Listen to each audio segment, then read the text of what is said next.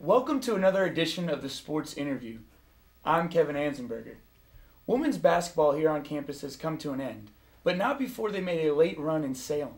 Under the first-year coach Ann Crutchfield, the Wasps defied odds and made it to the semifinals of the ODAC tournament. Christy Langley is here today and is going to talk about not only the Wasps' successful season, but her successful career as well. Christy, thanks for being here. No problem. Yeah, and I want to go back to the very beginning of your senior season. You had to go through a coaching change.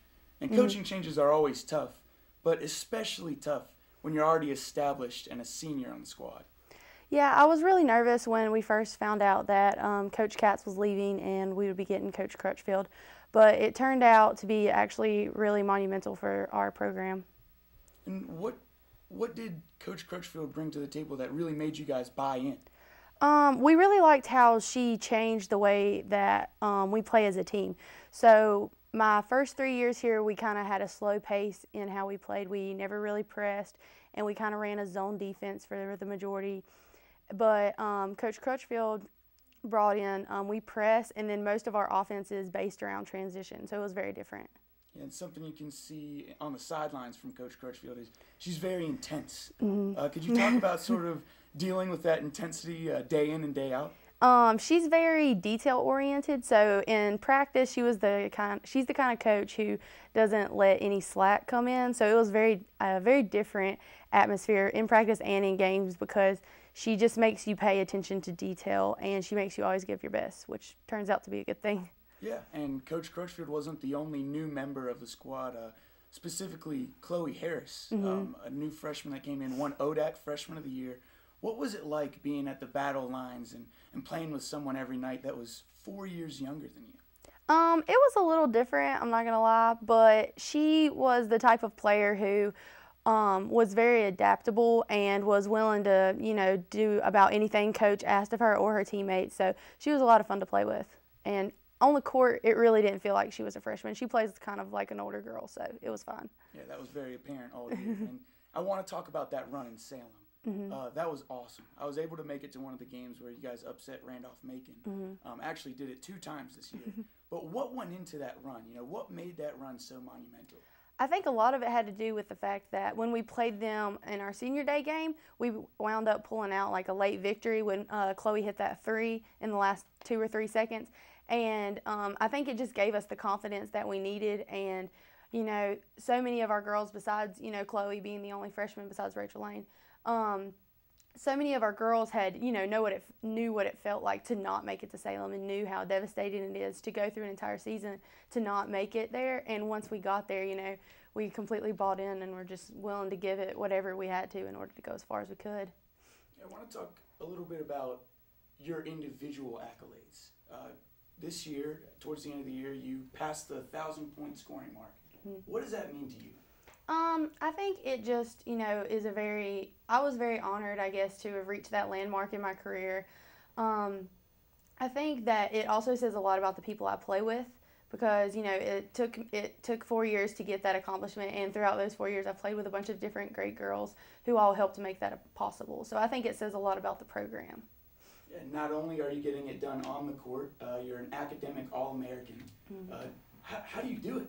How do you balance sports and school like that? I think being an athlete makes you work really hard to figure out how to manage your time. And so it's kind of like, when you get done with classes, you only have 2 hours before you have practice, so you have to make sure you're just using the best of those 2 hours. So I guess I just, try to manage my time as well as possible. And unfortunately, in Salem, that run did come to an end. Take me through the feeling, the emotion of stepping off the court for the last time. I guess they say you don't really know how it feels until it actually happens to you. It's hard to explain. It just, up until the last buzzer, I felt okay, and then it's just like once the buzzer went off, it's like it takes your breath away, because something that you've played for personally for me, I've played since I was 8 years old, and for it to finally come to an end and know that you'll never play in another game again it's devastating. Like, I know as an athlete, it's hard to imagine, so. Yeah, absolutely. I can't sympathize, but, yeah. I can see how you feel, and your career has come to an end. but we mentioned you get it done off the court as well. Mm-hmm. What's next for Christy Langley? Well, I'm graduating in May, so I have to take a gap year to get clinical experience, but then my next plan is to start applying to physician assistant programs in North Carolina to see where I can get in and hopefully become a physician's assistant one day. And as you look back on these 4 years, and maybe somebody who's getting recruited now by Coach Kendall or Coach Crutchfield, and they're about to come into Emory and Henry, after these 4 years of playing, these 4 years of school, what advice can you give them?